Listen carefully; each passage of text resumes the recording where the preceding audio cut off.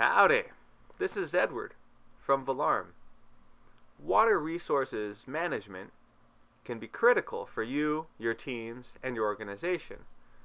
Automatically monitoring water levels and flow meters saves your time and your money, while allowing your organization to improve business operations and effectiveness.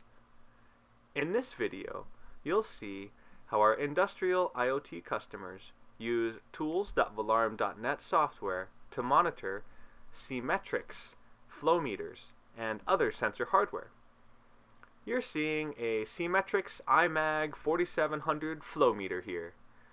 In order to monitor flow meters, you'll need your sensor hubs and PWM, or pulse width modulation, sensor adapters from shop.valarm.net.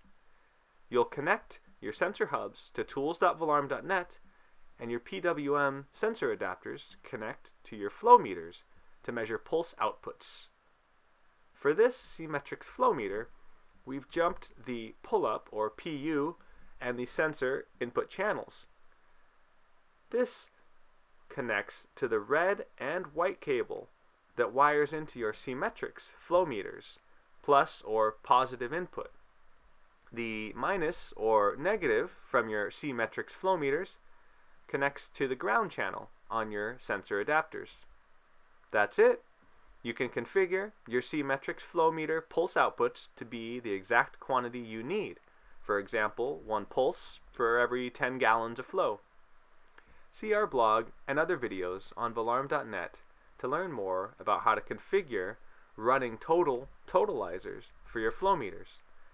You'll also see how our customers integrate these flow meters into real-time web dashboards where you, your teams, and your organization can conveniently monitor and manage your water resources from any device with a web browser like your phone or a tablet.